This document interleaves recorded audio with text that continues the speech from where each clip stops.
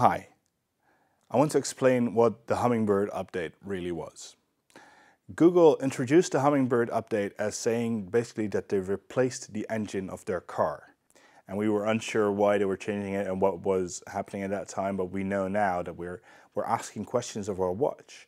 We're asking questions of our phone. And instead of typing 2 or 3 words, we're asking entire sentences. So Hummingbird was Google getting ready to deal with that. It deals with that in 2 ways. It deals with that by understanding what we're trying to search for, even if we ask an entire sentence, so it needs to get better at comprehending what we're searching for, but it also got better at serving us answers instead of a set of 10 results. So instead of giving us 10 blue links, they give us answer boxes now, which got introduced with Hummingbird, and which gives us the answer to our question. If you type 5 plus 5, Google has always told you that the answer is 10. With Hummingbird, it has improved and expanded the range of questions where it actually gives you an answer instead of just giving you 10 results.